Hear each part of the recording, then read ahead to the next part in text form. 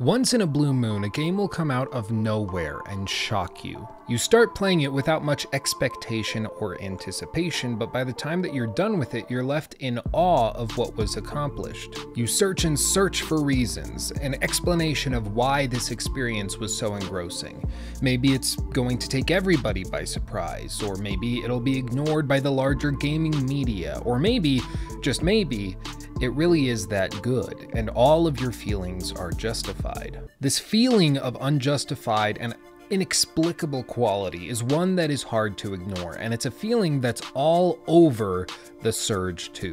Without a doubt, it is one of the most surprisingly good games I've played in a long time. The sci-fi action RPG is expansive, polished, and engrossing every step of the way. It follows in the footsteps of the original Surge and other titles that it's constantly compared to, namely Dark Souls and Bloodborne. The Dark Souls comparison is so troglodytic at this point that this will be the final mention of it in this video. I'm going to evaluate this game on its merits, not on whether or not it satiates my From Software fetish.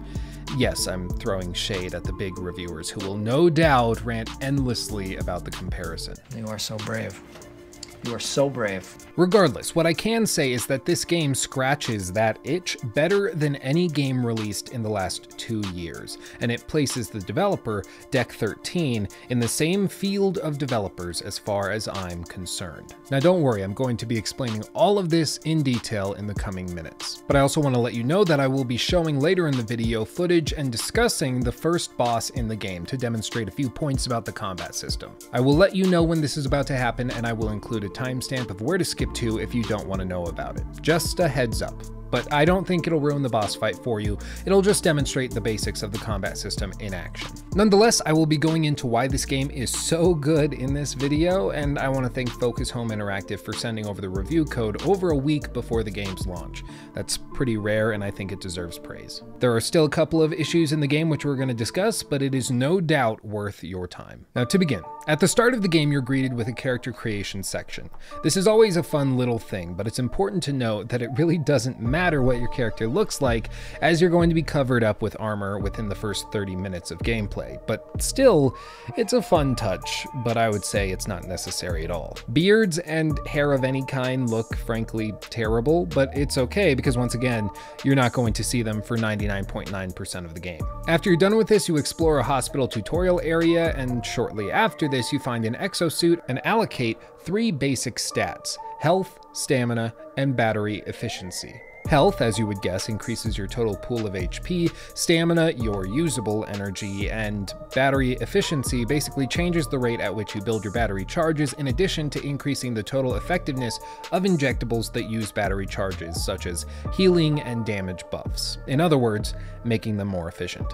As you level up, you gain more and more points to put into each of these 3 categories. And as you would expect, you can allocate them however you want. Whether you're playing as a tank or somebody who's quick and uses a lot of stamina but has low health, you can do whatever you want. Furthermore, you can reassign these points at any time for a very small charge of scrap, making it very easy to change your build if you're having trouble with one boss's specific specialties. If they hit like a truck and keep one-shotting you, you can grind for some upgrades, or you can just reallocate your already collected points to weight into your health more. But this isn't where the Surge 2's customization stops. With a plethora of weapons and armor sets, the player can approach any situation in almost any style that they want, even changing their loadouts on the fly entirely so that you can take on different enemies in the most efficient way possible. But we'll discuss all of this more in just a moment. The sound design is stellar, and graphically the game is nothing to scoff at, especially once you get into some of the later game areas. The soundtrack felt a bit odd at times, but for the most part fits with the theme and works. It's like they say, if you didn't notice it, it probably was doing its job. Performance is pretty clean across the board, with only a couple of areas later in the game consistently causing frame dips, although Deck 13 has said that these should be vastly improved on launch day. I played on the Xbox One X, so I can't speak to the level of customization or performance on PC, for instance, but on the Xbox, the game runs very, very well, and I didn't encounter any notable glitches or problems. Now, there is a story in the game, and it's actually pretty interesting, but the developers know that that's not why people are playing, and so they tend to keep most of the exposition relegated to sound recordings and world-based storytelling, which is fine, because, as I said, the star is the combat. Now to begin, the original Surge's combat focused on targeting body parts with attacks and learning how to correctly deflect attacks from opponents, and it worked fairly well. In the Surge 2, this is taken to another level. All of the animations, response times, and hitboxes are vastly improved over the last game. But the key to the Surge 2's combat is a directional parry system which requires the player to not just block at the right time, but also to indicate the direction from which the attack is coming. Whether it's a swing from the left, right, overhead, or a scooping sweep attack. Say that 10 times fast. Scooping sweep, scooping sweep. I can't do it. Furthermore, enemies can have different tolerances for these parries. So for some enemies, one parry will stagger them, allowing you to deal damage, whereas others require 2 or 3 consecutive parries to be staggered at all. This keeps the mechanic engaging, as it doesn't become obsolete as a gameplay mechanism as the player gets better at it the more that they play. You also have a drone on your back which you can swap out with different abilities to help you in different situations. Whether it's an EMP blast or a sniper rifle strapped to your back, it can come in handy more than you'd think, especially in late game boss fights who have some weaknesses to certain drones. But using all of this, the highlight of the combat and the game in general is the bosses, because they are the ones that frame this combat system the best. Each of these bosses encourage different strategies meant to train the player in a new approach. This means that the first few times you go against a boss, you'll suck and blow it repeatedly. Oh my, I just read that out loud for the first time. That's not right. Okay. Wow. I meant that, like, you'll suck at the fight and you'll blow the fight, like you're gonna do badly, but instead I typed out that you're gonna suck and blow the boss repeatedly. Oh geez, that's bad. Okay, moving on. The point is, it won't make sense and it will seem needlessly difficult, but once you sit back, think of the best way to deal with the bugger, you'll find yourself taking them on in very tactical ways. Some are weak to poison, others to nanite damage, and others to fire, but each are different and require unique approaches. Now, the Surge 2's tactical customization comes in the form of different weapon and armor effects. One suit will offer individual component bonuses in the form of buffs against certain elemental damage or buffs in favor of outputted elemental damage. And they'll also offer set bonuses, encouraging the player to search for schematics for every suit style that they like. Then you can collect these schematics by engaging with enemies and targeting specific body parts, such as the arms, legs, torso, or head. Successfully breaking each of these will allow you to collect the schematic for that body part matching the type of armor worn by said enemy. This means that if you want a high-level enemy's armor set, you'll need to take them on once for the arms, once for the legs, once for the torso, and once for the head schematics. Furthermore, this also works for collecting weapons. See an enemy with a cool sword? Just target the arm that's holding it, and there's a chance that they'll drop the weapon and or the arm schematic as well. But it's important to know that you won't always deal damage to that body part that you're targeting. Sometimes you'll deal it to the legs when you're aiming for the head, or vice versa.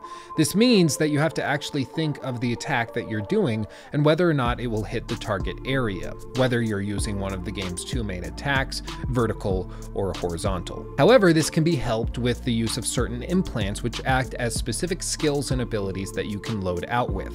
For instance, some implants will change the amount of damage that you deal, others will increase your defense, and one will indicate the direction of the attack that's incoming, making it far easier to parry, which I consider this implant to be a must for all players at all times, if you're not a self-flagellating Manichean glutton for pain. And another implant is called the Physical Aggression Redirector, and this implant costs 3 power consumption, which is a stat that increases every time that you level up using scrap that you collect in the world, and on its lowest level, it ensures that all damage applies to the targeted body part, and if damage hits another body part as a result of a poorly targeted swing, its efficacy is decreased by 75%. And you'll see why I brought this implant up specifically in just a moment. All of these things have their own own special uses and can be upgraded throughout. For instance, I found a set of armor that I really liked, and so I just made sure to continue upgrading it as I went through the game. I would also discover new armor sets that I liked as I explored the world, and I'd craft those out too,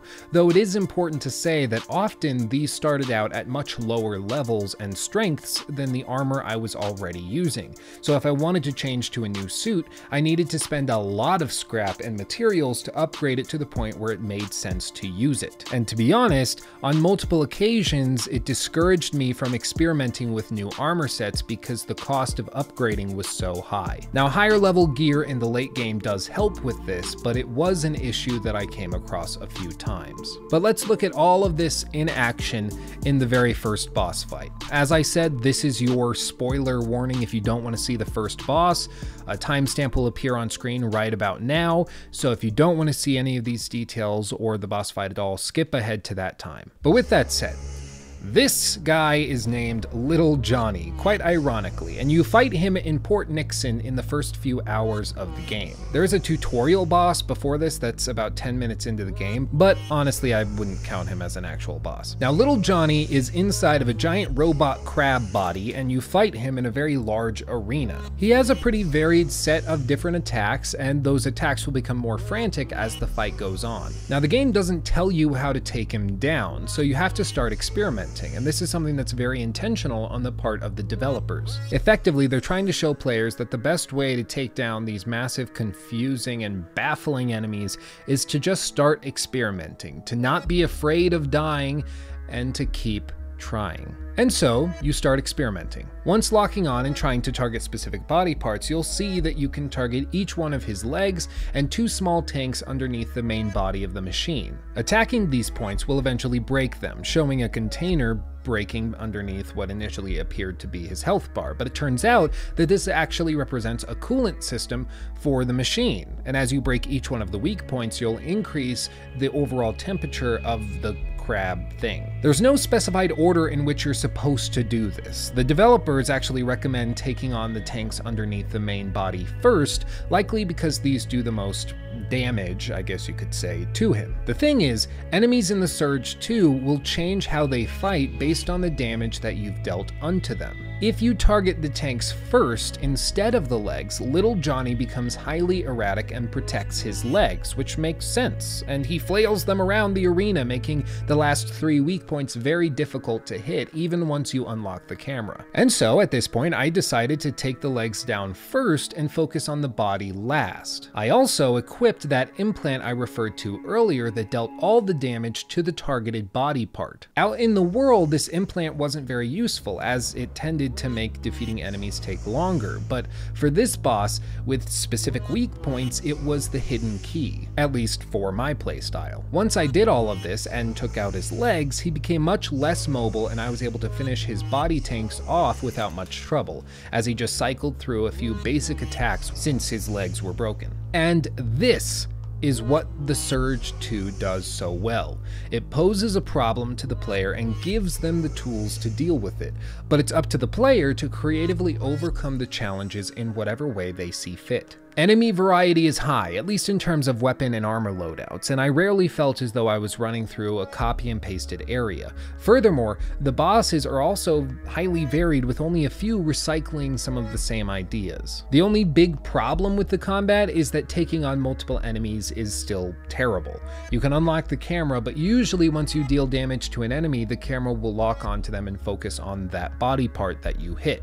I didn't notice this on bosses, but I did notice it on smaller enemies out in the world. This means that you're constantly fighting with the lock-on system when you're surrounded by more than one enemy. And I get it, it's trying to be helpful, but I wish it would just leave the lock-on to the player. Who knows though, maybe this will be patched out by launch, I'm not sure. All I know is that it caused a few frustrating deaths. One of the other ways that the game encourages exploration and experimentation is in the world itself. The level design is so intricate, it's honestly hard to explain or to quantify. The amount of detail, interwoven paths, and secret hidden passages is frankly astounding, and it makes exploring every level a joy. From minute to minute, you never know how one path is going to to circle back and reconnect to the main hub. By the time you take down a level's boss, you'll be so familiar with all of the secret passageways in the level that you'll feel as though you've conquered not just the boss, but the very area itself. But my one issue with level design like this is that it can often leave the player unsure of where they're supposed to go next. The game is littered with maps and directional hints, and they do explain to you where you're supposed to go generally, but there were still a few times where I wasn't sure where I was supposed to be going. In spite of this, all of the areas are vastly different from each other, which is surprising considering they're all in roughly the same area, just outside the complex that the first game ends within. Seriously, the level design in this game is off the charts, and whoever is responsible deserves a serious raise. But in conclusion, there is a lot in this game, and honestly, I'm having trouble keeping this relatively non-specific to ensure that all of you who tried the game discovered these secrets on your own. I enjoyed the game so much, I just want to talk about it, so maybe I'll make a full-size critique of the game. I don't know, let me know if you'd like to see that down in the comment section below. In conclusion, The Surge 2 took me by total surprise. I expected something fairly average and honestly bland, but instead, I got an action RPG that goes toe-to-toe with some of the best that we've seen in years.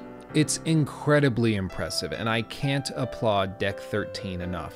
If you're a fan of action RPGs with robust boss fights, intricate level design, and a vast array of equipment to craft, customize, and upgrade, then The Surge 2 is a must-buy.